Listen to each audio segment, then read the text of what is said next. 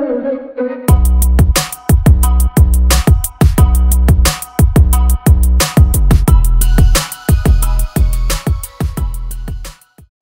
ုံးပဲမင်္ဂလာပါပူပေါ်မှာချန် channel လေးကနေပြန်လည်ကြိုဆိုလိုက်ပါတယ်ဒီနေ့မှာတော့မင်းညကစားသွားခဲ့တဲ့ပရီးမီးယားလိဂ်လာလီဂါ Serie A စတဲ့အသင်းတွေရဲ့ပွဲစဉ်လေးတွေရဲ့အချင်းချုပ်ကိုတင်ဆက်ပေးသွားမှာပါပထမဦးဆုံးအနေနဲ့အဲ့ဒီပွဲစဉ်လေးတွေကိုမတင်ဆက်ပေးပြီးမှမင်းညက Chelsea အသင်းက Manchester City အသင်းကိုအနိုင်ရရှိသွားခဲ့တာကြောင့်ပရီးမီးယားလိဂ်ချန်ပီယံဖြစ်သွားတဲ့လီဗာပူးအသင်းကိုတော့ကျွန်တော်တို့ congratulation ဆိုပြီးတော့ဂုဏ်ယူမှုပြောပြပါရစေလီဗာပူးအသင်းကတော့ဒီလိုမျိုးပရီးမီးယားလိဂ်ဖလားကိုပြန်လည်ဆုတ်ခိုးနိုင်ဖို့အတွက်နှစ်ပေါင်း30နဲ့58ရက်ကြာစောင့်ကြည့်ခဲ့ရတယ်လို့အဲ့ဒီနှစ်ပေါင်း30နဲ့58ရက်အတွင်းမှာမတူညီတဲ့မန်နေဂျာပေါင်း8ယောက်ထိအသုံးပြုခဲ့ရပြီးကစားသမားပေါင်း240ထိအသုံးပြုခဲ့ကြရတာလည်းဖြစ်ပါတယ်နှစ်ပေါင်း30အတွင်းမှာအခုလိုမျိုးပရီးမီးယားလိဂ်ဖလားကိုပြန်လည်ဆုတ်ခိုးနိုင်ဖို့အတွက်ပွဲပေါင်း1150ပွဲကစားခဲ့ကြရသလိုဂိုးပေါင်း1985ခုထိသွင်းယူခဲ့ကြပါတယ်လီဗာပူးအသင်းကတော့အဆင့်1နေရာမှာ30ပွဲကစားပြီးချိန်မှာ86မှတ်နဲ့မန်ချက်စတာစီးတီးအသင်းကတော့30ပွဲကစားပြီးချိန်မှာ63မှတ်နဲ့အဆင့်2နေရာမှာရရှိနေခဲ့တဲ့ကြောင့်လီဗာပူးအသင်းကတော့23မှတ်အကွာနဲ့ပရီးမီးယားလိဂ်ချန်ပီယံဆုဖလားကိုရယူဆုတ်ခိုးနိုင်ခဲ့ကြတာလည်းဖြစ်ပါတယ်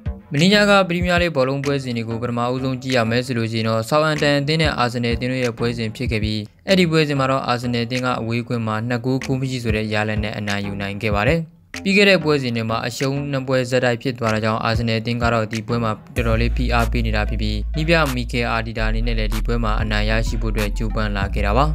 ဆောက်တန်အသင်းကလည်းအဆင့်73နေရာကိုတက်လှမ်းနိုင်မှုအတွက်အိမ်ကွင်းမှာအနိုင်ရရှိဖို့ကြိုးပမ်းခဲ့ပြီးမြဲခြေစွမ်းပိုင်းအရာချင်းပြိုင်နိုင်ခြင်းမရှိတာကြောင့်အခုလက်ရှိချိန်မှာတော့အဆင့်14နေရာမှာရမှတ်38မှတ်နဲ့ရတည်နိုင်ထားပါတယ်ပထမဆုံးဒီနေ့ပွဲစဉ်ရဲ့ line up ကိုကြည့်ရမယ်ဆိုလို့ရှိရင်တော့ဆောက်တန်အသင်းကတော့အသင်းမှာအဓိကကစားသမားတွေဖြစ်တဲ့နောက်ခံကစားသမားဘာထရန်စတီဗန်ကွင်းလင်ကစားသမားတွေဖြစ်တဲ့ Armstrong Hodgson နဲ့တိုက်စစ်ကစားသမားဖြစ်သူ Danny Ings စတဲ့ကစားသမားတွေနဲ့ပွဲစုံလူစုံထွက်လာခဲ့ပါတယ်အာဆင်နယ်အသင်းကတော့ဒီနေ့ပွဲစဉ်မှာ4-4နှစ်ပုံစံနဲ့ပွဲထွက်ခဲ့ပြီးအသင်းရဲ့ကစားသမားတွေဖြစ်သူဇာခါဒန်နီစီဘယ်လောတောင်မန်ကစားသမားဖြစ်သူနီကိုလက်ပီပီလူငယ်ကစားသမားလေးဘူကာယိုဆာကာဥပါမီယန်စတဲ့ကစားသမားတွေနဲ့လူစုံပွဲထွက်လာခဲ့ပါတယ်ပွဲဆချင်းမှာပဲအာဆင်နယ်အသင်းကတော့တကယ်ကိုကောင်းမွန်တဲ့အစာပြုံးမှုကိုရရှိခဲ့တယ်လို့ပြောဆိုရမှာဖြစ်ပြီးပထမဦးဆုံးဂိုးသွင်းယူနိုင်ခဲ့ပြီးမြဲလူကျွန်းသွားခဲ့တာကြောင့်ဂိုးမရရှိခဲ့တယ်လို့ဥပါမီယန်တယောက်တည်းလွတ်လာတဲ့အလုံးကိုလည်းကန်သွင်းခဲ့ရမှာဘားတိုင် TV ပြန်လည်ထွက်သွားခဲ့တာကြောင့်အာဆင်နယ်အသင်းကတော့တော်တော်လေးနစ်နာခဲ့ရပါတယ်။ဆောက်တန်အသင်းနဲ့ကစားတဲ့ဒီနေ့ပွဲစဉ်မှာတော့အာဆင်နယ်အသင်းကတကယ်ကိုကောင်းမွန်အောင်ကစားနိုင်ခဲ့တာဖြစ်ပြီးနောက်ခံကစားသမားဖြစ်သူဘယ်လာရင်ကတော့ဒီနေ့မှာအမှားများနေခဲ့ပါတယ်။ပထမဦးဆုံးရရှိသွားတဲ့အာဆင်နယ်အသင်းရဲ့ဦးဆောင်ကိုတော့တိုက်စစ်မှုလေးဖြစ်သူနာဂီတာကသွင်းယူပေးခဲ့တာဖြစ်ပြီးဒီကိုကတော့ဆောက်တန်အသင်းရဲ့ကိုသမားဖြစ်သူမကာတီရဲ့အမှားကနေအသာရရှိသွားခဲ့တာပါ။အာဆင်နယ်အသင်းရဲ့နောက်ထပ်ဦးဆောင်ကိုတော့89မိနစ်မှာဂျိုးဝဲလောဆိုတဲ့လူငယ်ကစားသမားလေးကသွင်းယူပေးနိုင်ခဲ့တာဖြစ်ပြီးဆောက်တန်အသင်းရဲ့နောက်ခံကစားသမားဖြစ်သူဂျက်စတီဗန်ကတော့85မိနစ်မှာအနီးကန်းနဲ့ထုတ်ပယ်ခံခဲ့ရပါတယ်။ဒီပွဲမှာတော့ဆောက်တန်အသင်းကအာဆင်နယ်အသင်းဘက်ကိုဂိုးပေါက်ကန်သွင်းမှု17ကြိမ်ရှိခဲ့ပြီးဂိုးပေါက်တင်မှုတော့3ကြိမ်ပဲရှိခဲ့တာပါ။အဲ့ဒီအာဆင်နယ်အသင်းကတော့ဒီနေ့ပွဲစဉ်မှာဂိုးပေါက်ကန်သွင်းမှု17ကြိမ်ရှိခဲ့ပြီးဂိုးပေါက်တင်မှုတော့5ကြိမ်ထိရှိခဲ့ပါတယ်။ဘောလုံးပိုင်ဆိုင်မှုအနေထားကိုကြည့်ရမယ်ဆိုလို့ရှိရင်လည်းဆောက်တန်အသင်းကတော့48%ပဲရှိခဲ့ပြီးအာဆင်နယ်ကတော့52%ထိရှိခဲ့ပါတယ်။ခြေစွမ်းပိုင်းရတိတိတာကွာဟာလွန်းတာကြောင့်အာဆင်နယ်တင်းကတော့ဒီနေ့ပွဲစဉ်မှာထိုက်တန်တဲ့အနိုင်ပွဲကိုရရှိသွားတယ်လို့ဆိုခဲ့ရမှာပါဒီပွဲကိုဝေးကွင်းမှာအနိုင်ရရှိခဲ့တာကြောင့်အာဆင်နယ်တင်းနေတော့အဆင့်9နေရာထိတက်လန်းလာနိုင်ခဲ့တာဖြစ်ပြီး30ပွဲကစားပြီးချိန်မှာ43မှတ်နဲ့အဆင့်9နေရာမှာအာဆင်နယ်တင်းရပ်တည်ထားနိုင်ပါတယ်ဒီဘက်မှာရှုံးနေသွားတဲ့ဆောက်တန်တင်းကတော့အဆင့်14နေရာမှာဆက်လက်ရပ်တည်နေနိုင်ပြီး30ပွဲကစားပြီးချိန်မှာ38မှတ်ပဲရယူထားနိုင်သေးတာပါ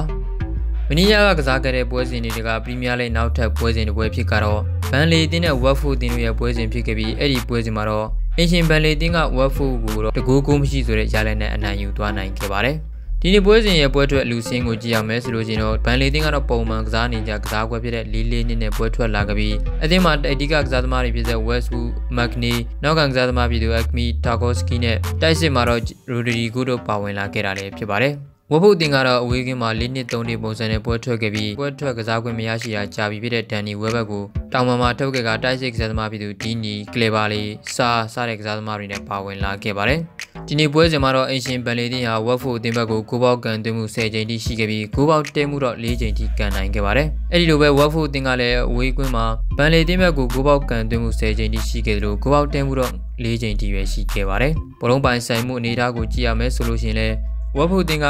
55%ရှိခဲ့တယ်လို့ဘန်လီတင်းကလည်း45%ပဲရှိခဲ့တာပါဒီပွဲမှာတော့နှစ်တင်းပေါင်းပြည့်တဲ့ကျူးလွန်မှု29ကြိမ်ရှိခဲ့ပြီးအဝါကတ်တစ်ချိန်ပဲပြသခံခဲ့ရပါတယ်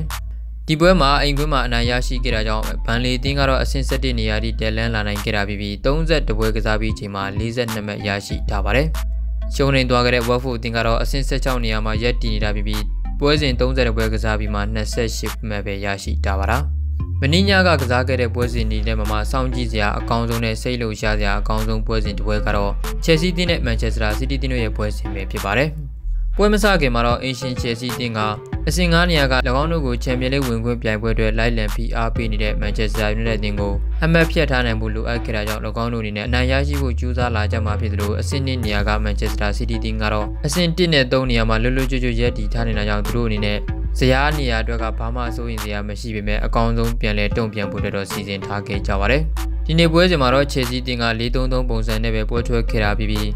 အတင်းရဲ့ကစားသမားတွေဖြစ်တဲ့တိုက်စစ်မှာတော့ခရစ္စတီယန်ဘူလီစစ်အိုလီဗာဂီရူနဲ့ဝီလီယံတို့ပါဝင်ကစားခဲ့သလိုကွင်းလယ်မှာတော့အန်ဂိုလိုကန်ဒီမေဆန်မောင်းနဲ့ဘာကလေးတို့ပွဲထွက်လာခဲ့ပါတယ်။မန်ချက်စတာစီးတီးတင်းကတော့ဒီနေ့ပွဲစဉ်မှာထောင်တိုက်စစ်မှုစစ်ရဲလို့ပါဝင်နိုင်ခဲ့ခြင်းမရှိဘဲတိုက်စစ်မှာတော့ဘာနာရိုစီဘာရာဟင်စတာလင်နဲ့မာရက်တို့ကိုအသုံးပြုခဲ့ပြီးကွင်းလယ်မှာတော့ကန်ဒိုကန်ရိုဒရီဂိုနဲ့ကေဗင်ဒီဘရိုင်းတို့ပါဝင်လာခဲ့ပါတယ်။ဒီနေ့ပွဲစဉ်မှာတော့ချယ်ဆီတင်းကတံမြန်တိုက်စစ်ကနေပဲတိုက်စစ်စင်ကိုကျူးစားသွားခဲ့တာကြောင့်မန်ချက်စတာစီးတီးတင်းအနေနဲ့ချယ်ဆီတင်းရဲ့ဂိုးဧရိယာတွင်းနဲ့ကိုဘလို့မှဖောက်ဝင်နိုင်ခဲ့ခြင်းမရှိဘဲနီးပြလမ်းဘက်ရဲ့ကစားပုံကတော့တော်တော်လေးကိုမန်ချက်စတာစီးတီးတင်းကိုခက်တွေ့စေခဲ့တာပါ။ဒီနေ့ပွဲစဉ်မှာအတီးကချီကျူးသွားရမှာတော့ချယ်ဆီတင်းရဲ့တောင်ပန်ကစားသမားလေးဖြစ်သူခရစ္စတီယန်ဘူလီစစ်ပဲဖြစ်ပြီးဒီနေ့ပွဲစဉ်မှာတော့တော်တော်လေးကိုအကောင်းဆုံးကစားသွားနိုင်ခဲ့တာပါ။မန်ချက်စတာစီးတီးတင်းကတော့ဒီနေ့ပွဲစဉ်မှာသူတို့အတွက်ကွင်းတစ်ပတ်မှာဘောလုံးပေးမှုတွေကလွှဲရင်ကျန်တာထူးထူးခြားခြားတော့တိတ်လုံးပြနိုင်ခဲ့ခြင်းမရှိသလိုအထောင်တိုက်စစ်မှုစစ်စစ်လည်းပါဝင်ခဲ့ခြင်းမရှိတာကြောင့်သူတို့ရဲ့နေရာရွေးရှားမှုတွေကတော်တော်လေးကိုအားနည်းနေခဲ့တာပါ။တံမြန်တိုက်စစ်ကနေပဲအသက်သွင်းခဲ့ကြရတဲ့ချယ်ဆီတင်းကတော့ဒီနေ့ပွဲစဉ်မှာလူငယ်လေးတွေနဲ့တော်တော်ကိုအလုပ်ဖြစ်ခဲ့တယ်လို့ပြောဆိုခဲ့ရမှာဖြစ်ပြီးကွင်းလယ်ကစားသမားပြည်သူမေဆန်မောင်းကလည်းတော်တော်လေးကိုအရေးပါခဲ့တာပါ။ဒီနေ့ပွဲစဉ်ရဲ့ချက်လက်တွေကိုကြည့်ရမယ်ဆိုလို့ရှိရင်တော့ချယ်ဆီတင်းဟာမန်ချက်စတာစီးတီးတင်းဘက်ကိုကိုပေါက်ကန်သွင်းမှု73ကြိမ်ထိရှိခဲ့ပြီး8ကြိမ်ထိကိုပေါက်တက်ခဲ့ပါတယ်။မန်ချက်စတာစီးတီးတင်းကတော့အဝေးကွင်းမှာချယ်ဆီတင်းဘက်ကိုကိုပေါက်ကန်သွင်းမှု12ကြိမ်ထိရှိခဲ့ပြီး4ကြိမ်ပဲကိုပေါက်တက်ခဲ့ပါတယ်။ဘလုံးပိုင်ဆိုင်မှုနေတာကိုကြည့်ရမယ်ဆိုလို့ရှိရင်တော့မန်ချက်စတာစီးတီးတင်းက69ရာခိုင်နှုန်းထိရှိခဲ့ပြီးချယ်ဆီတင်းကတော့33ရာခိုင်နှုန်းပဲရှိခဲ့ပါတယ်။ဒီနေ့ပွဲစဉ်မှာတော့ချယ်ဆီတင်းဘက်ကပြည်ထန်ကျူးလွန်မှု17ကြိမ်ထိရှိခဲ့ပြီးမန်စီးတီးကတော့2ကြိမ်ပဲရှိခဲ့တာပါ။ဒီနေ့ပွဲစဉ်မှာတော့အဝါက2ကက်ပြသခံခဲ့ရပြီးအနီးကက်တစ်ကက်ထိသွားခဲ့ကြရတာလည်းဖြစ်ပါတယ်။ချယ်ဆီတင်းတဲ့ပထမဦးဆုံးဦးဆောင်ကိုတော့တောင်မန်ကစားသမားလေးဖြစ်တဲ့ခရစ္စတီယန်ဘူလီစစ်က36မိနစ်မှာမန်စီးတီးကစားသမားနေရာဖြစ်တဲ့မန်ဒီနဲ့ကန်ဒိုကန်တို့ရဲ့အမှားကနေဘောလုံးရရှိသွားကဂိုးသမားနဲ့တယောက်ချင်းတွေ့မှာအတည်တဆုံးသွင်းယူပေးနိုင်ခဲ့တဲ့ကြောင့်ချယ်ဆီတင်းကတော့ပွဲချိန်36မိနစ်မှာပဲဦးဆောင်ကိုရရှိနိုင်ခဲ့ပါတယ်။ဒုတိယပိုင်းမှာတော့မန်ချက်စတာစီးတီးတင်းရဲ့ပြန်လည်ချိပါကိုတော့ကွင်းလယ်ကစားသမားဖြစ်သူကေဗင်ဒီဘရိုင်းကဂိုးဧရိယာထိပ်ကနေပြီးတော့ရရှိလာတဲ့ပြည်ထံမှုကိုဓာတ်ရိုက်ကန်သွင်းယူသွားနိုင်ခဲ့တာဖြစ်ပြီးပွဲချိန်89မိနစ်မှာတော့ချယ်ဆီတင်းကတော့တံမြန်ကနေရရှိလာတဲ့အခွင့်အရေးကိုသုံးသပ်ဖို့ကြိုးစားရမှာဂိုးဧရိယာမှာစီစီတီကစားသမားဖြစ်သူဖာနန်တင်ဟိုကလည်းနဲ့ပုတ်ခဲ့သလိုဖြစ်သွားခဲ့တာကြောင့်ဒိုင်လူကြီးကတော့ဘူဧရိယာကြည့်ပြီးတော့ကစားသမားကိုအနီးကနဲ့ထုတ်ကပင်နေပြီးသွားခဲ့တာပါ။အဲ့ဒီပင်နေဒီကိုတော့ချယ်ဆီတင်းရဲ့တောင်ပန်ကစားသမားဖြစ်သူဝီလီယံကအပိုင်ပေးသွင်းယူနိုင်ခဲ့တာကြောင့်ပွဲပြီးဆုံးတဲ့အချိန်မှာတော့ချယ်ဆီတင်းက2ဂိုးတကူဆိုတဲ့ရလဒ်နဲ့အနိုင်ရရှိခဲ့တယ်လို့၎င်းတို့ရလဒ်ကြောင့်ပဲလီဗာပူးတင်းကတော့ပရီးမီးယားလိပွဲစဉ်9ပွဲကစားဖို့အလုံးမှာပဲပရီးမီးယားလိချန်ပီယံဆုကိုဆုခူးသွားနိုင်ခဲ့တာပါ။အဲ့ဒီနယ်ပွဲကြောင့်တော့အင်ရှင်ချယ်ဆီတင်းကတော့အဆင့်4နေရာမှာ30ပွဲကစားပြီးချိန်မှာ54မှတ်နဲ့ရပ်တည်နေတာပြီးအဆင့်3နေရာကလက်စတာစီးတီးတင်းကတော့30ပွဲကစားပြီးချိန်မှာ55မှတ်နဲ့ရပ်တည်ထားနိုင်ပါတယ်။အဆင့်5နေရာကမန်ချက်စတာယူနိုက်တက်တင်းကတော့30ပွဲကစားပြီးချိန်မှာ49မှတ်ရရှိထားပါတယ်။နောက်ထပ်မနီညာကစားခဲ့တဲ့လာလီဂါပွဲစဉ်တစ်ပွဲကိုကြည့်ရမယ်ဆိုလို့ရှိရင်တော့အီဘာနဲ့ဗလင်စီယာတင်းတို့ရဲ့ပွဲစဉ်ဖြစ်ခဲ့ပြီးအဲ့ဒီပွဲစဉ်မှာတော့အီဘာကတော့အိမ်ကွင်းမှာတကူကုန်းမရှိဆိုတဲ့ရလဒ်နဲ့အနိုင်ယူနိုင်ခဲ့ပါတယ်။ဒီနေ့ရာသီမှာတော့တော်တော်လေးကိုဆူဆူရွရွဖြစ်နေတဲ့ဗလင်စီယာတင်းကတော့အဆင့်8နေရာထိရောက်ရှိနေခဲ့တာဖြစ်ပြီ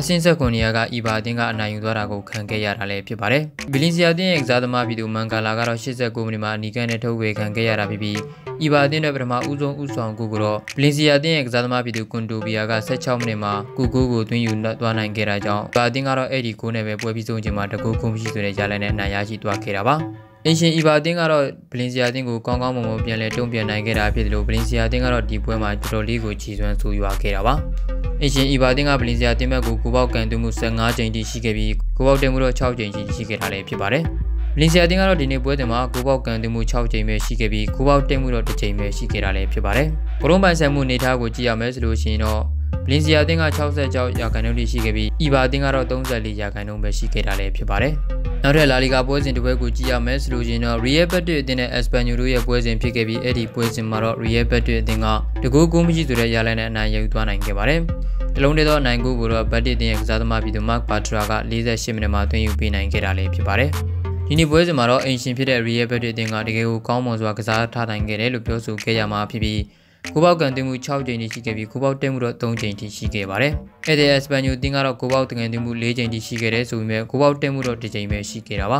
။ဒါပြင်ဘောလုံးပိုင်ဆိုင်မှုအနေထားကိုကြည့်ရမယ်ဆိုလို့ရှိရင်လည်း Real ဘတ်တီတင်ကတော့65ရာခိုင်နှုန်းထိရှိခဲ့ပြီး Espanyol တင်ကတော့35ရာခိုင်နှုန်းပဲရှိခဲ့တာပါ။ဒီနိုင်ပွဲကြောင့်တော့ Real ဘတ်တီတင်ကတော့အဆင့်73နေရာမှာရပ်တည်နိုင်တာပြီး30ပွဲကစားပြီးချိန်မှာ38မဲရရှိထားသလို Espanyol တင်ကတော့အဆင့်20နေရာမှာရပ်တည်နေတာပြီး30ပွဲကစားပြီးချိန်မှာ24မဲပဲရရှိထားပါတယ်။နောက်ထပ်အီတလီစီးရီးရဲ့ပွဲစဉ်တွေကိုကြည့်ရမယ်ဆိုလို့ရှိရင်တော့ပထမဦးဆုံးပွဲစဉ်တစ်ပွဲဖြစ်တော့အတလန်နာတင်နဲ့လာဇီယိုတင်တို့ရဲ့ပွဲစဉ်ဖြစ်ခဲ့ပြီးဒီနေ့ပွဲစဉ်မှာတော့လာဇီယိုတင်ကအဆင့်1နေရာကိုဂျူဗီတယ်အသင်းကိုကျော်လွန်ပြီးတော့ရရှိနိုင်မှုအတွက်အနိုင်ရရှိဖို့ကြိုးပမ်းလာခဲ့ကြတာလည်းဖြစ်ပါတယ်။ဒါပြင်ဒီရာသီမှာတော့အတလန်နာတင်ကအီတလီစီးရီး A မှာရောချန်ပီယံလိဂ်မှာပါခြေစွမ်းတွေပြသထားနိုင်ခဲ့တာကြောင့်အားလုံးကတော့စိတ်ဝင်စားစရာပွဲတစ်ပွဲဖြစ်စောင့်ကြည့်နေခဲ့ကြတာလည်းဖြစ်ပါတယ်။ဒီနေ့ပွဲစဉ်ကိုကြည့်ရမယ်ဆိုလို့ရှိရင်တော့အင်ရှင်အတလန်နာတင်ဟာ3-4-3ပုံစံနဲ့ပွဲထွက်ခဲ့ပြီးအသင်းရဲ့အဓိကကစားသမားတွေဖြစ်တဲ့ကွင်းလင်ကစားသမားဖြစ်သူမက်တီရွန်၊ဘိုဆန်၊တက်စစ်ကစားသမားတွေဖြစ်တဲ့ဇာပါတာ၊ဂိုမန်နဲ့နောက်ခံကစားသမားဖြစ်သူပါလိုမီနိုတို့ပါဝင်လာခဲ့ပါတယ်။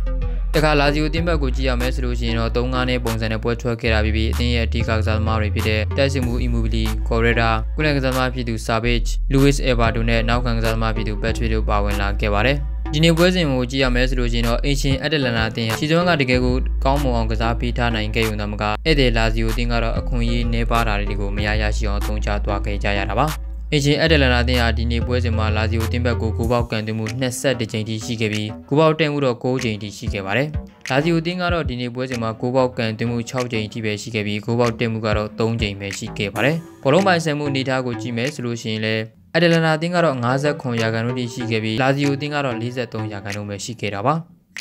ါဒီနေ့ပွဲစဉ်မှာတော့အတလန်နာတင်ဟာလာဇီယိုတင်ကိုအိမ်ကွင်းမှာ3ဂိုး2ဂိုးဆိုတဲ့ရလဒ်နဲ့အနိုင်ယူသွားနိုင်ခဲ့တာဖြစ်ပြီးအတလန်နာတင်အတွက်ဂိုးတွေကိုတော့ရောဘင်ကိုစင်က38မိနစ်မီလန်နိုစကီက66မိနစ်နဲ့နောက်ကံကစားသမားဖြစ်သူလူးဝစ်ပါလာမီနိုကမိနစ်80တို့မှာသွင်းယူပေးနိုင်ခဲ့ပြီးတော့လာဇီယိုတင်ရဲ့အတွက်ဂိုးတွေကိုတော့ပထမပိုင်းစစားပြီးချင်း9မိနစ်မှာပဲအတလန်နာတင်ရဲ့ကွင်းလင်ကစားသမားဖြစ်သူမာတင်ဒီရွန်ကကိုသူသွင်းယူမိတဲ့တကူနဲ့လာဇီယိုတင်ကတော့နောက်ထပ်တကူပြ17မိနစ်မှာကွင်းလင်ကစားသမားဖြစ်သူမီလန်ကိုဗစ်စာပေချီရဲ့ကိုနဲ့2ဂိုးပြပထမပိုင်းမှာဥဆောင်နေခဲ့တဲ့ဆိုပေမဲ့နောက်ကနေလိုက်ပြီးတော့အတလန်နာတင်က3ဂိုးသွင်းယူသွားပေးနိုင်တာကြောင့်ပွဲပြီးဆုံးတဲ့အချိန်မှာတော့အတလန်နာတင်ဟာ3ဂိုး2ဂိုးဆိုတဲ့ရလဒ်နဲ့အနိုင်ရရှိသွားခဲ့ပါတယ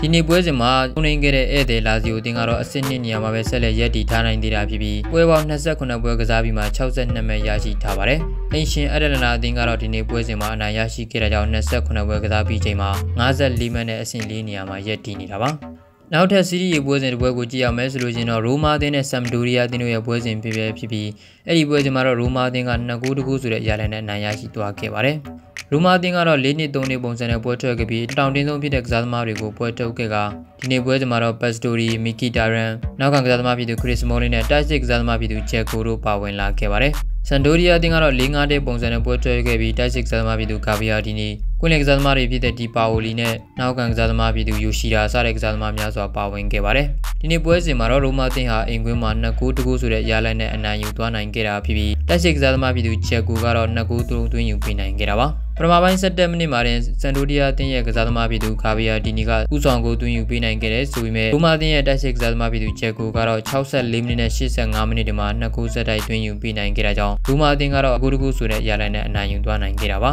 ါဒီနိုင်ပွဲကြောင့်တော့အင်ရှင်ရိုမာအသင်းကအဆင့်9နေရာထိတက်လှမ်းနိုင်ခဲ့တာဖြစ်ပြီး28ပွဲကစားပြီးချိန်မှာ48မှတ်ရရှိထားပါတယ်။အဲ့ဒီအသင်းဖြစ်တဲ့ဆမ်ဒိုရီယာအသင်းကတော့ရှုံးနိမ့်သွားခဲ့တဲ့ကြောင့်28ပွဲကစားပြီးချိန်မှာ26မှတ်ရရှိတာပြီးအဆင့်16နေရာမှာရပ်တည်ထားနိုင်တာလည်းဖြစ်ပါတယ်။ဒါတွေကတော့မင်းနီယာကစားသွားခဲ့တဲ့စိတ်ဝင်စားဖွယ်ဘောလုံးပွဲစဉ်တွေကိုအချင်းချင်းပြန်လည်တင်ဆက်ပေးထားတာလည်းဖြစ်ပါတယ်။